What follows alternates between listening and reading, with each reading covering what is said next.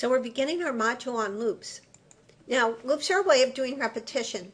And just like with procedures, when we talked about how they helped us model a common problem-solving strategy, like dividing a large problem into smaller ones that are more manageable, in the same way, loops let us bring into our programming designs a common problem-solving strategy that has to do with specifying a repetition.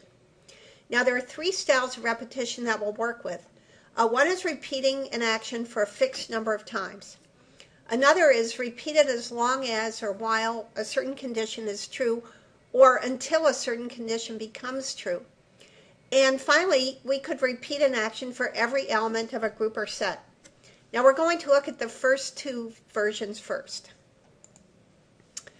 Here are some real-life examples.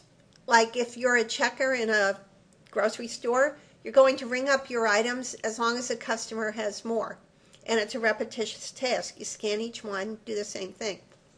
If you're adding a list of numbers, you can keep adding numbers till you get to the end of the list.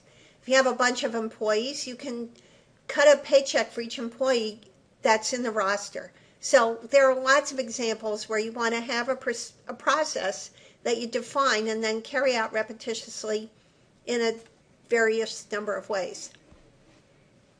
Now we're going to start with a simple programming example, which is a multiplication table.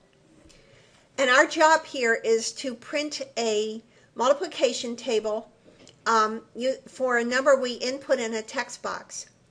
And the multiplication table is going to get printed in a list box. Now we could do this in a way with our current set of tools. So here's how we might do it. We read our number from the text box and we keep it in string form and also create a numerical form, clear the list box, and then add items one at a time 12 times. So we need 12 lines here. Now this is clumsy and it's really repetitive, and what a pain to write this code. And if we wanted to make it even a little more flexible, like say it only goes up to, say 8 times 8 if we put in an 8, or 10 times 10 if we put in a 10, that would be even worse. So there are some very natural tasks that we wouldn't even be able to do, or at least not with a very sophisticated technique involving procedures, which we'll look at later. But luckily we have some nice simple repetition constructs that VBA gives us. So the first one we're going to look at is what's called the for next loop. And this is used when we can determine the number of repetitions we want to do before we start doing the loop. So, okay, here's a simple for next loop, and all it does is print the number that we read in 12 times. So here we read the number and in its string form, and then we just add an item to our list box. And what happens here is, if you look at the for loop, we start with a control variable that we're calling j. We set it to 1 to begin with. It could be any integer. And then we go up to 12. I should say non-negative integer. We go up to 12 here. So what's going to happen here is that we do the loop once for each value of j. So we start with j equal 1 and do the loop. And then when we hit this next, j becomes 2, and we do the loop again. Hit the next, j becomes 3. We do the loop again, and we keep going until we get up to 12. So we're going to get a string of 12 5s in our list box. Okay, here's another example. So I'm clearing my answer box, and then I'm doing a loop for j equal 1 to 12, but this time instead of reading an element to print, I'm printing j, converting it to a string and printing it. So what happens? Well, when j equals 1, we'll print a 1. Next time around, j equals 2, we'll print a 2. Next time, j equals 3. And we keep going like that till we get up to 12. All right, now we have the elements we can put together to make a multiplication table. So here I brought this all together. I read my element from the text box, get the string version as well, clear out my list box, and then I'm doing this loop for j equal 1 to 12, and I'm adding an item each time. And what does it look like? I print my number as a string. Here's my ampersand. I print X, meaning multiplication, times. I print my J as a string.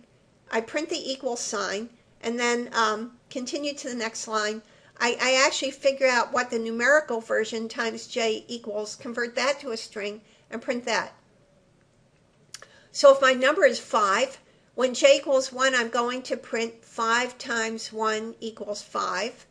Then when J equals 2, I'll go 5 times 2 equals 10, and so on. And I'll go up to 5 times 12 because I said my control variable should go from 1 to 12. Okay, now here's a little variation. You don't actually have to have a number as the upper limit or the lower limit for that matter. It could be a numerical expression that evaluates to an integer. So here I'm going actually for J equals 1, 2, the number I read in.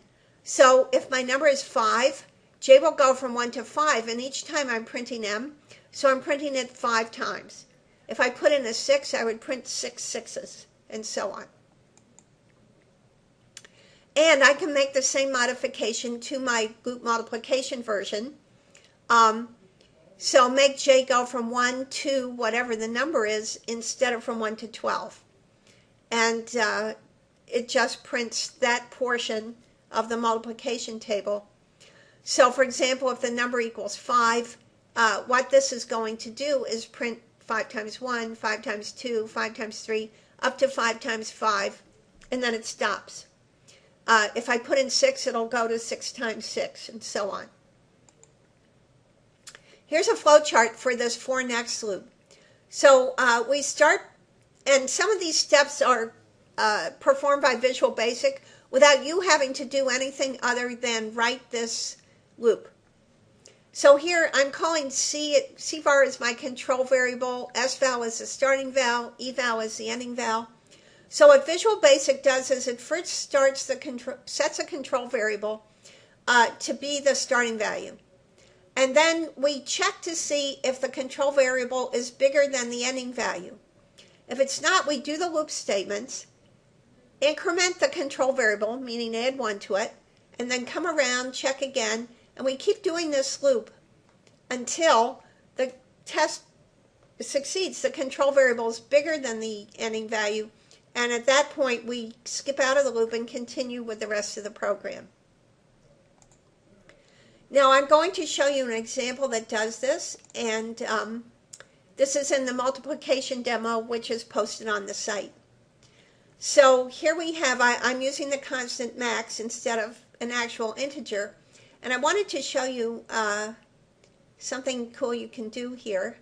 So what I'm going to do is set up a breakpoint here in the code. And then I'm going to go over to the multiplication demo. Well, actually, I can do it right here and say I'll run this subroutine, and here it is. Okay, now I'm going to use 5 and a for next loop. And now what happens is it goes through the code up till the breakpoint, and then I can step through with the F8. So let's see, right now this guy is set, but this guy isn't. But as soon as I push F8, now it's set. And I'm going to get the numeric form, it's 5. Clear the list box, add these items. And now let's go around the loop here. And J hasn't been set yet, but once I get into the loop, J equals 1. And I print my line with my string 5 times J equals, and then I do this little expression to get a 5, and that's done. And now I do next J. So right now J equals 1, but after I do next J, J equals 2. And I keep going like that, and I'll go around the loop. Let's see, I'm up to 3, now I'm up to 4, now I'm up to 5, and 6. Oh, I'm going to 12. I'm up to 9,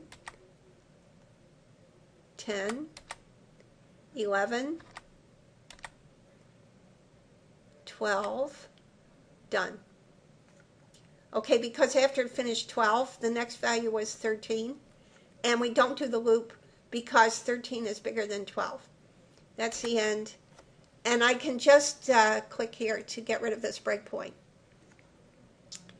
And if we look over at our list box, let's just minimize this. Here's what it printed out in the list box. Okay, so you should have some fun playing around with this and changing the code a little bit. And stepping through till you really understand how it works. Oops, I lost my PowerPoint. Here we go. All right, next presentation, I'll show you the do while concept.